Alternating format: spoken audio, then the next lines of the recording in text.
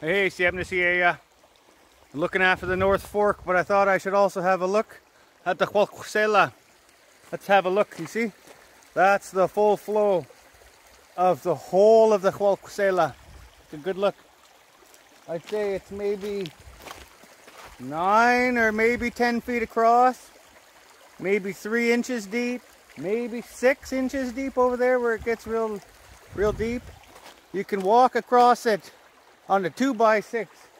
So if that's, you know, like an 8 foot long, you know, like 2x6, what do you think that is under it, eh? Maybe 6 inches deep right there. Looks, like I said, looks real lots up there. Looks real nice downriver a little bit, but there it is. The whole flow. There's no lake up here, up at the top. It's just all from the woods.